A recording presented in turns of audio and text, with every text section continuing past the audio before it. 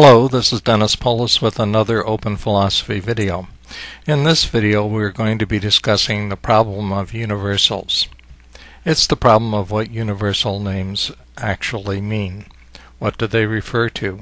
Do they have a basis in reality? I started this video because a number of objections that I've received recently about my treatment of the laws of nature can be traced back to the nominalist tradition. Nominalism is one of the solutions to the problem of universals. But as I have begun recording the video, I have found that there is a moral dimension to the problem of universals, which is far more important than its logical dimension. Bad solutions to the problem of universals undercut the idea of a universal human nature with intrinsic rights. Bad solutions also undercut the value of individual differences. Many of the words we use apply to singular objects. They apply to Johns and Marys and this apple and that banana, and so there's a one-to-one correspondence between the word and what it means. But when we have universal words like humanity or fruit, or words that apply to invisible objects like the laws of nature, there's a question about what we're really talking about. If we can't see it, is it real? And if it's not real, do the words referring to these universal and abstract objects mean nothing? So the problem of universals is the problem of what do universal words and ideas refer to in reality, if indeed they refer to anything. Perhaps the first articulate solution proposed to this problem was that of Plato. Plato believed that just as John and Mary referred to individuals named John and Mary, so abstract ideas like humanity or seven or pi referred to individual ideas that existed in the so-called Platonic world of ideas. If this idea seems very ancient and arcane, we need to remember that a number of mathematicians support this idea, among them the famous Roger Penrose. This raises a number of problems. The first is, how do the Marys, Johns, and Susies of our experience relate to the world of ideas? The answer is by a relationship which is called participation. Plato tried to explain this in his book The Timaeus. In the Timaeus he tells us that the ideas are like seals, which impress themselves on wax to make multiple copies. The differences between individuals are due to defects in the matter.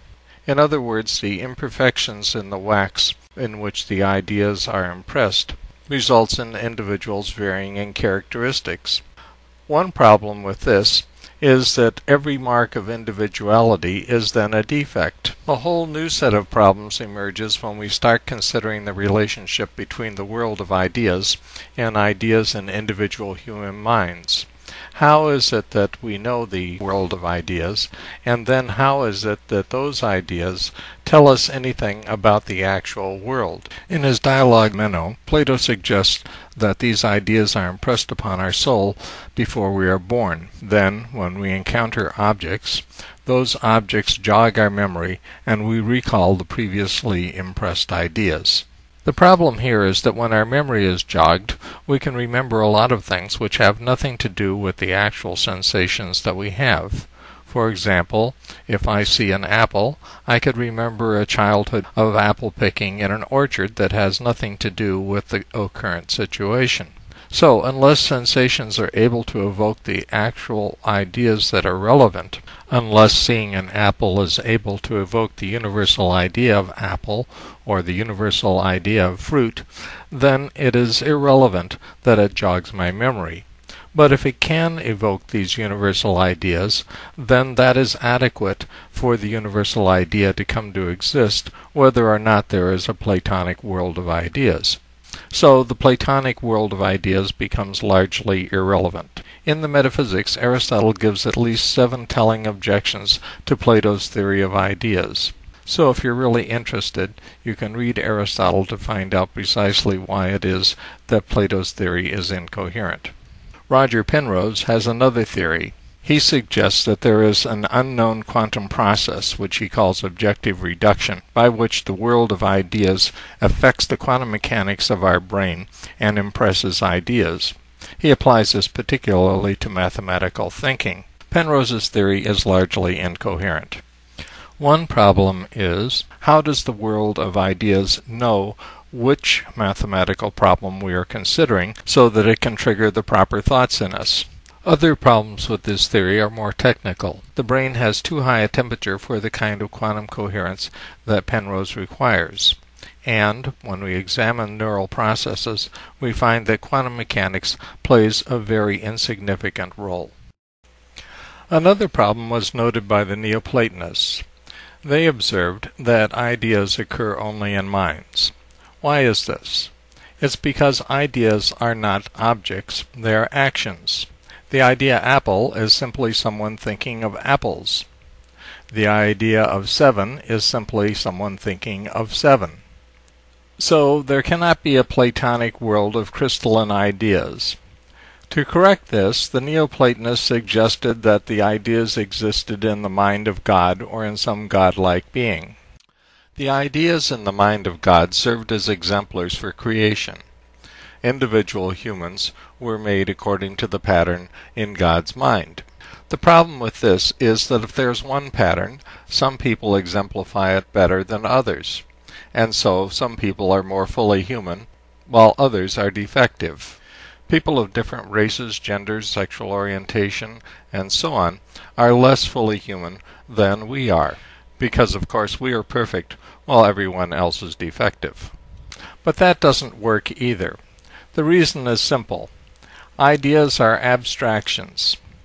Abstractions are a human trick for simplifying complexity down to the scale where our limited intellects can deal with it.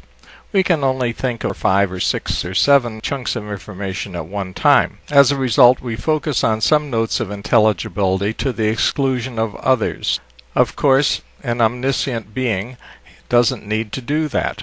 An omniscient being doesn't need to exclude certain notes of intelligibility in order to focus on others, because it understands all of reality in a single act.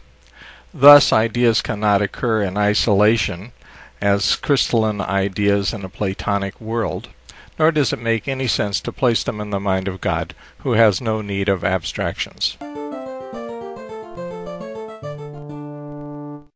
Nominalism is the doctrine that universals are simply names that we give to collections of objects.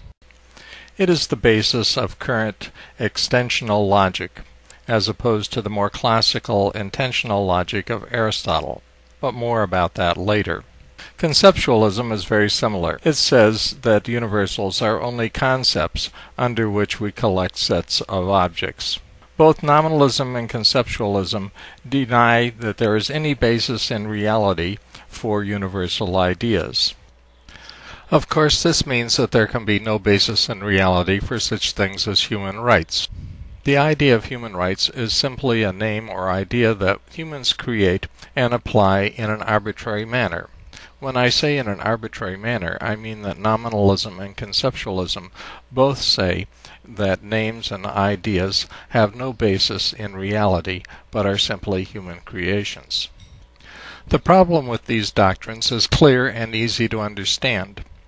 If names are arbitrarily applied to collections of objects, then they certainly can only be applied on the basis of our past experience of objects. If we see 100 human beings and decide to collect them together and call them human, then the name applies to those that we've actually seen and collected. Now suppose a new object comes along. How are we to decide whether or not to apply the same name, human? Indeed, how are we to decide whether or not to apply the word or concept object to it? Because none of our universal ideas, such as humanity or object, have any basis in reality. They are simply arbitrarily applied to collections of objects. So, when John comes along, I have no basis in reality to decide whether or not John is an object and whether or not John is human. Obviously, this doctrine is completely incompatible with our experience as human beings.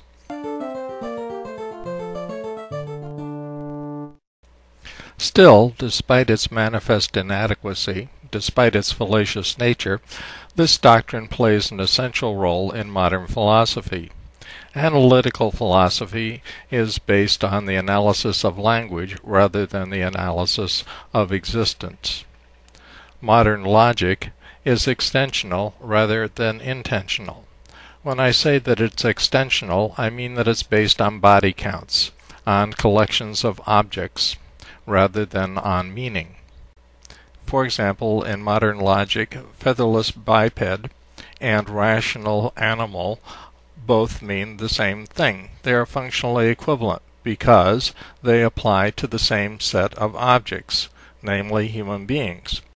But in intentional logic, they are certainly different, because featherless is not the same genus as animal, and biped is not the same specific difference as rational.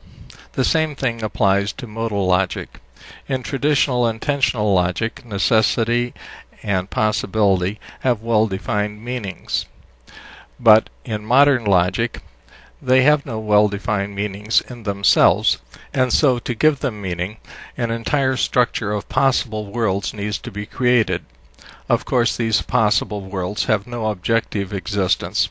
Their existence is merely subjective. In any one putatively possible world, we have no idea of whether or not such a world is really possible. Perhaps the laws of nature prevent such a world from ever being actualized. We're unable to tell, because the entire construct of possible worlds is subjective. Besides which, how can we talk about what worlds are possible unless we already know what possibility means? So, extensional logic implicitly rests on intentional logic, but at the same time, it explicitly rejects intentional logic. To see this, let's look at how any scientific proposition is applied. If I say that all cases of a certain type are such that a given law of nature applies, I have to recognize that the case I'm dealing with is an instance of all cases of a specific type. If I can't recognize that, I can't apply the rules.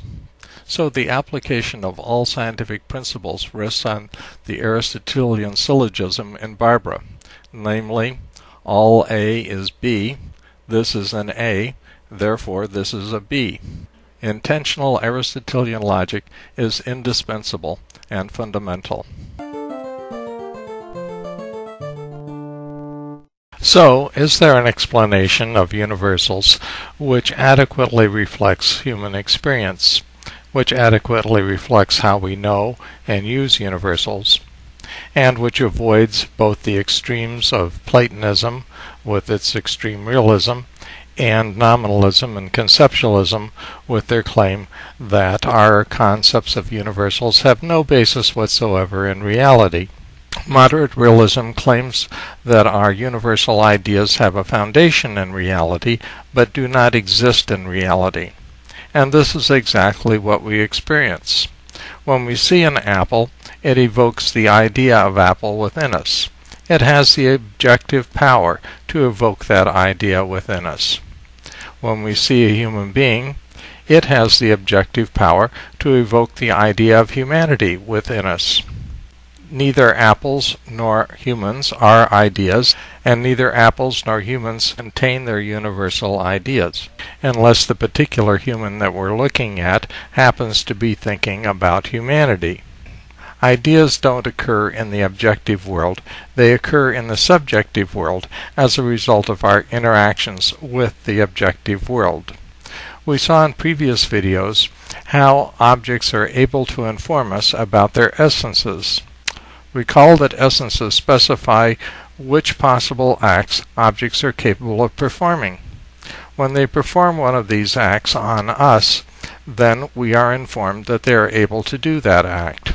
That is the basis in reality of the concepts that we form.